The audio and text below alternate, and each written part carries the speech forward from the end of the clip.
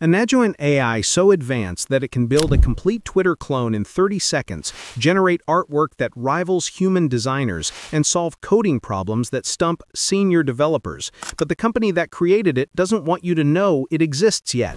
Well, stop imagining, because thousands of people are secretly using Gemini 3.1 Pro right now, and their reactions are absolutely insane. We're talking about developers saying this feels like magic, designers calling it a generational leap, and programmers claiming it's 50% better than anything else that exists. But here's the crazy part. Google hasn't officially announced this AI yet. So, how are people accessing it? Why are early users losing their minds over the results? And most importantly, what does this mean for the future of AI? Today, I'm going to expose everything about the secret AI that's breaking the internet. 3 weeks ago, something strange started happening in Google's AI studio. Developers who thought they were using regular Gemini 2.5 Pro began noticing something weird. Instead of getting one response, they were occasionally seeing two response cards side by side. At first, people thought it was just a bug, but then someone decided to investigate deeper. They opened their browser's developer tools, checked the network logs, and discovered something that made their jaw drop: checkpoint IDs that had never been seen before. Internal code starting with 2HT, DA9, and D17. Completely different from anything in the official Gemini lineup. Word spread like wildfire through AI communities. Here's the secret method that's been spreading through AI communities. You don't need any special permissions or insider connections. The trick is surprisingly simple, though it requires patience. Go to Google's AI Studio, select what appears to be regular Gemini 2.5 Pro, and then submit the exact same prompt over and over again, anywhere from 10 to 50 times in a row. It sounds ridiculous, but this repetitive action occasionally triggers Google's internal A/B testing system. When it works, you'll see two response cards instead of one, and if you check your browser's developer tools, you'll find those mysterious checkpoint codes that confirm you've stumbled into something extraordinary. It's like finding a hidden door in a building you thought you knew perfectly. The success rate varies wildly. Some people get access on their 10th try, others need to submit 40 or 50 times, and some never trigger it at all. But for those who do, the experience is unlike anything they've seen before.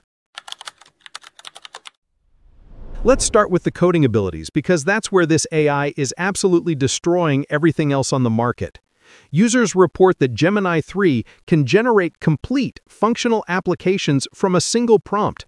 I'm not talking about simple scripts. We're talking about full Twitter clones, e-commerce platforms, interactive games, and complex web applications that would normally take developers days or weeks to build.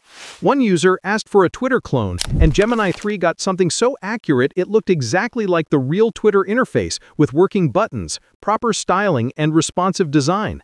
Another person requested a museum website for ancient art, and Gemini 3 delivered a gorgeous, fully functional site with animations, perfect layouts, and mobile optimization. But here's where it gets truly incredible: SVG generation. For those who don't know, SVG graphics required precise mathematical understanding of shapes, curves, and spatial relationships.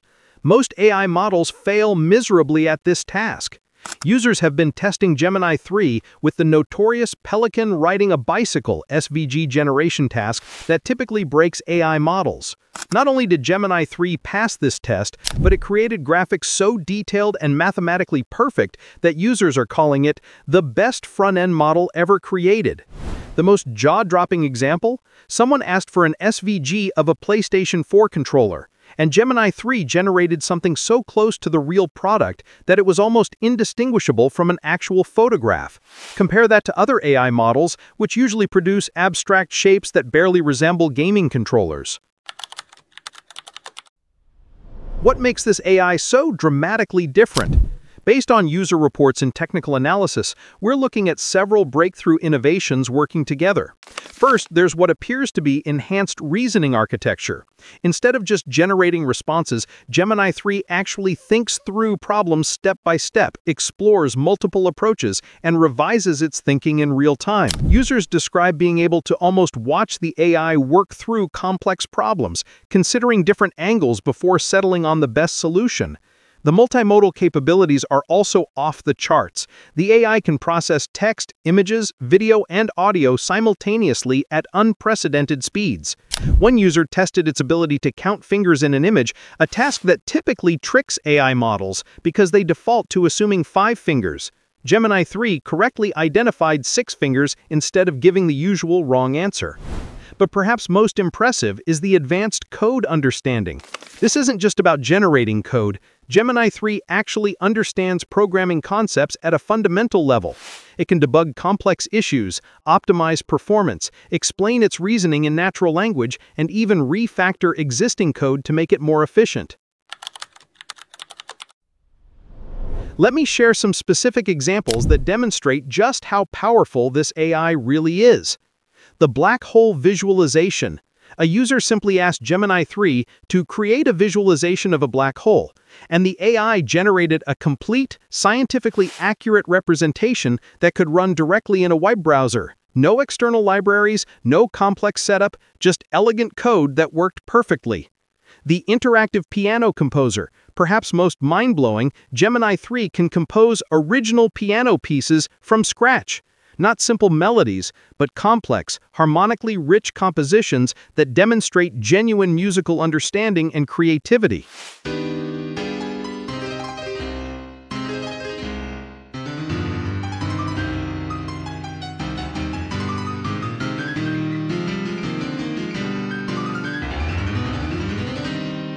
The Minecraft demo. When asked to create a Minecraft-style game, Gemini 3 generated a playable demo with proper block placement mechanics, realistic lighting effects, and smooth performance, something other users called the best I've seen for that type of prompt. While we don't have official benchmarks yet, early testers have been running their own comparisons, and the results are staggering. Users consistently report approximately 50% better performance than Claude 4.5 Sonnet in coding tasks. We're talking about cleaner code, fewer bugs, better optimization, and significantly faster generation times. In creative tasks like SVG generation in front-end development, users describe Gemini 3 as being significantly better than any competing model currently available. The accuracy, creativity, and attention to detail are reportedly in a completely different league. For mathematical reasoning and problem-solving, early tests suggest performance improvements of around 25% over current leading models.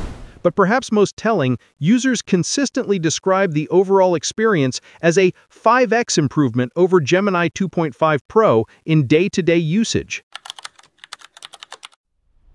So, why hasn't Google officially announced what appears to be their most powerful AI ever?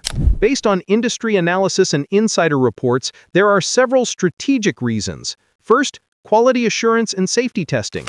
Google learned from previous AI controversies and is probably running extensive reliability tests before public release. They can't afford another PR disaster in the competitive AI space. Second, competitive timing. With GPT-5, Claude 4.5, and other advanced models in the market, Google is likely timing their announcement strategically to maximize impact and market response. Third, infrastructure preparation. Supporting millions of users requires massive computational resources. Google might still be scaling their server infrastructure to handle full public deployment without performance degradation. Based on recent leaks and industry analysis, Google appears to be preparing for a major announcement very soon. Internal documents suggest that October 22nd could be the official reveal date, although this might change depending on final testing and competitive factors. The timing makes perfect sense. Google has been steadily building toward a massive AI reveal.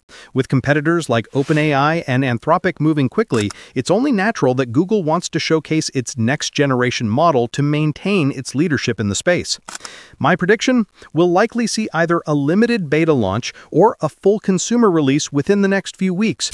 The overwhelmingly positive feedback from early A/B tests suggests the model is almost ready for prime time, and honestly, Google can't keep this under wraps for much longer.